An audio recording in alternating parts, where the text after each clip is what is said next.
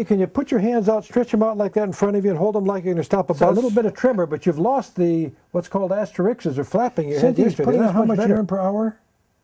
A little over 100 cc's an hour since 7 a.m. That's good. Now the Bumix is down to 1 milligram. 1 milligram. And he's getting dobutamine at 5 micrograms per kilogram minute? I said dobutamine's off. He's just on nitro at 90 mics per kilogram per minute. Gotcha. But we're titrating that actively. For his blood pressure. Okay.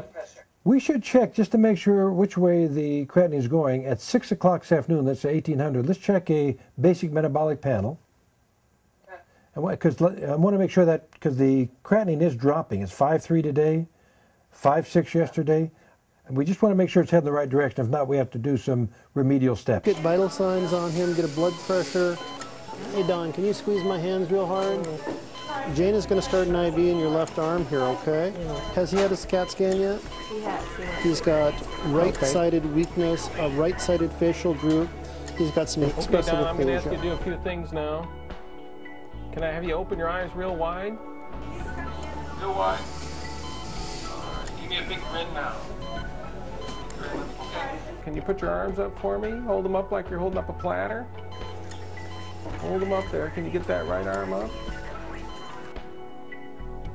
All right. Atrial line, do you know that venous line is it high? Is it up toward the atrium? I haven't. I didn't look at it on the X-ray. Okay. I mean, it looks. But it's a femoral line. It's a femoral line, right? It may just be long and up top, but. Okay. But I think, I was talking to Dr. Kim, and he said that even prior to intubation, she was having the PVCs.